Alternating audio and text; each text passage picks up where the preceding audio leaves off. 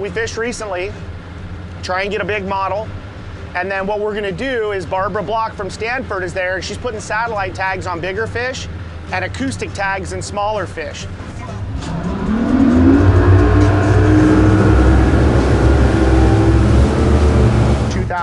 I think 14 was the first year we had heard rumors of bigger bluefin. One had been caught here, one had been caught there.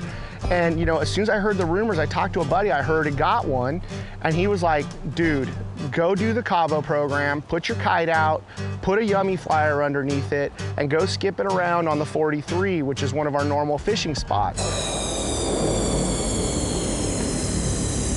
You know, me and my partner Jason recruited a buddy, we ran out to the 43, and it was surreal. Within 30 minutes of putting the kite out, we had a 163-pound bluefin tuna in the boat.